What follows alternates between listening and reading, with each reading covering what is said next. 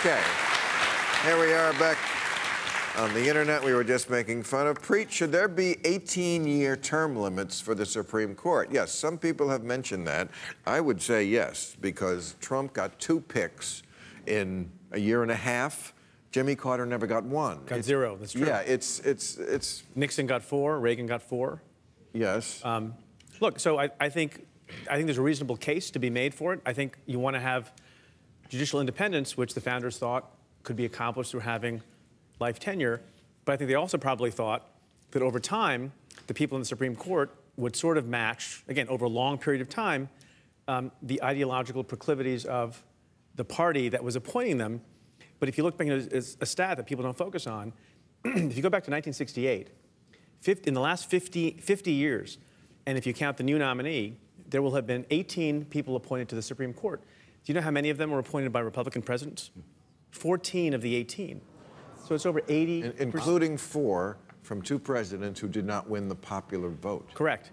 So because of the vagaries... There should be 8 liberals on the court. Well, but the reason why people haven't freaked out more than they might have is because in, yesteryear, there were times when a president like Gerald Ford would appoint someone like John Paul Stevens, who ended up not being as ideologically pure and right-wing as some of the people you have now. That problem has been solved by the right in various ways, but it is interesting to see how lopsided it has been, even though Democrats have been in office for a much different percentage of the time than the 14 to 18 would suggest. Well, you know where the founders screwed up? They didn't know that we would stop smoking.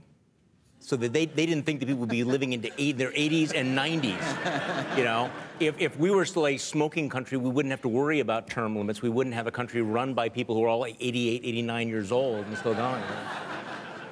So you're saying America was never really that great? Is that what you're saying about the founders? They were lousy too? Yeah. Oh boy, this is a rough day for America.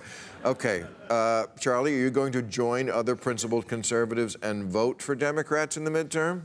I would prefer to vote for sane, rational Republicans. I just I can't find them. Right. But let me know. Don't tell me you're going to write in, the Pope or, Reagan. Or, that's just a chicken. Well, it definitely won't be the Pope. No. You're mad at them now, right? Yeah, you do. But no, you're not going to vote Democratic? It's only 2 sides. We got to pick a side. Race by race. And I do think that America needs to have, 2 not crazy parties. And I do think that if principled conservatives all abandon the Republican Party, you're going to leave it to the swamp lizards and the crackpots and the Trumpists. But as of right now, I don't see any constituency for Republicans who are going to stand up against Donald Trump, and I do think this election is going to be a referendum on constitutional democracy. What about the next presidential election? Yeah. I mean, John Kasich looks like he's making some moves. I mean, Mitt Romney, if he could find a spine consistently, he could be, Sure. Do you think there will be a challenge from the Republican classic wing of the party? Yeah, there will be a challenge, and it will fail because the party has basically become, as Jonathan was saying, has become kind of cultic. We saw this movie. Yeah. We saw John Kasich tried. Yeah. Wait a second. It won't fail if it saps enough votes away to elect a Democrat. Then it will succeed. Well, and that's why they should do it. I'm not saying John Kasich will win the election, but if he runs as a third-party candidate... Third-party candidate will be interesting, but then again, I mean, don't underestimate that Donald Trump could be reelected. Oh, I don't. Never underestimate the capacity of the Democrats to blow this. Oh, I'm the guy who says he's not leaving even if he loses the election. No. So... Yeah. Not really funny, but okay. Jennifer, how important is the election of women to the success of the Democratic Party? Boy, talk about it. You take that card home. You'll never get a more softball right down the middle of the plate there. That's sent that in. Let me groove one. Say they're not important. Give us the one. Be provocative. About why they're not important? No, and we're going to see, I mean, we have seen these incredible numbers for those of you who have been watching this. Women are killing it. Women are killing it both in winning when they raise their hands and in raising their hands to run, which is great. Yeah. There's this great, just quickly, there's a great stat that comes out of Emily's list where in the midterms last time, they had about 900 women who had raised their hands to say they wanted Emily's list help. In this cycle, 40,000 women have raised their hands to say in some way, shape, or form they want to run for an office, you know, which is I mean, fantastic. between Stormy Daniels and Omarosa and pussy-grabbing tape and women, I think it is women who are going to wind up taking down Trump. We will take care of this country. Just Melania. put us in office. Melania could be the key to it all. One of the smartest analysts of the elections, particularly in the House, is Dave Wasserman, who works at Cook Political Report. And he called this year, he's already called it, the year of the angry female college graduate. And that, I'll tell you, when you talk to Trump's political advisors, that is the constituency they fear most, because they already vote in huge numbers, and his approval rating among them is, I think, 26%, something like that. It's truly How many voted for him in 2016? I don't know what the college-educated women... he won white women, and he says, I won women. He actually means white women. But I don't know what his numbers... They were actually not so bad. They were not so bad in 2016. Okay. And now he's underwater even with white women, just white women without college education. So that's progress.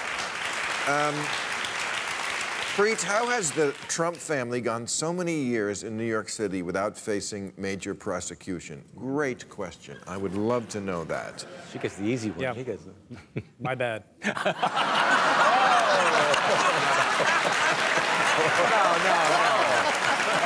That's what I got.